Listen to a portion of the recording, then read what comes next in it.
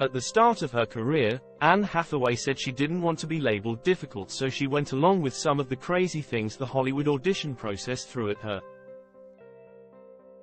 One such thing, the Les Miserables Oscar winner said, involved chemistry tests that required her to kiss several actors.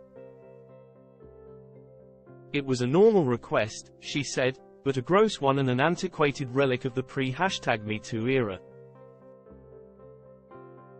Back in the 2000s, and this did happen to me, it was considered normal to ask an actor to make out with other actors to test for chemistry, which is actually the worst way to do it, The Idea of You star and producer recently told V Magazine.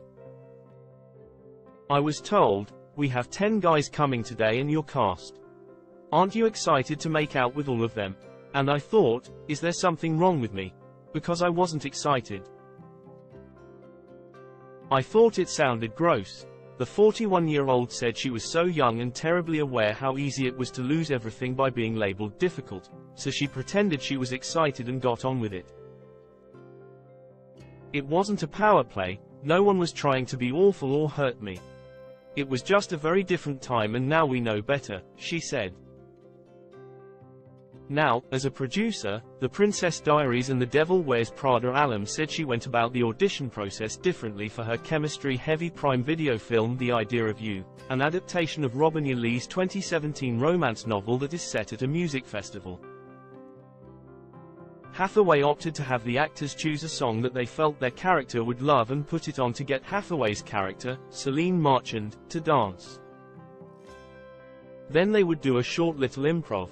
I was sitting in a chair like we had come in from dinner or a walk or something, we pressed play, and we just started dancing together, she said of her 29-year-old co-star Nicholas Galitzine. The Cinderella and Bottoms star played the Alabama Shakes, got Hathaway to react and they went from there. It was just easy. I heard, lead singer, Brittany's voice and I just started smiling. And he saw me smile, so he relaxed, and we just started dancing. Nobody was showing off. Nobody was trying to get the gig.